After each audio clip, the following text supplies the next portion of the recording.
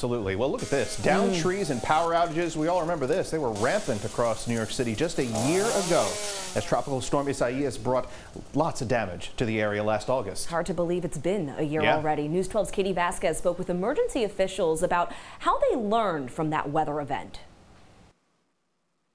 From East New York to Canarsie and Midwood. On August 4th, 2020, downed trees were a common sight as Tropical Storm Isaias ripped through the area. New York City's Office of Emergency Management was prepared, but said the storm threw a curveball. Isaias presented a much different challenge, so we were able to work to improve our down tree task force plan.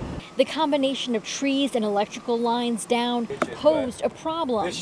Our first responders can't really move trees if they're wrapped up in power lines because we don't know if they're live or not. So we really send combined teams out now to make sure that we can expedite that process and really work safer.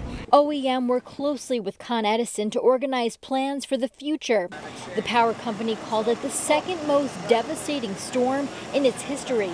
A spokesperson tells us in a statement, in part, we have established retainer relationships with contractors to guarantee 325 workers during events and bought 90 trucks, allowing us to have contractors from outside the region fly to the area and start work more quickly. While flooding was not a major concern, crews responded to typical problem areas and were able to run through flood protection measures as an exercise. We are in the midst of hurricane season, which runs until October. Officials say looking at ways to make the city more prepared.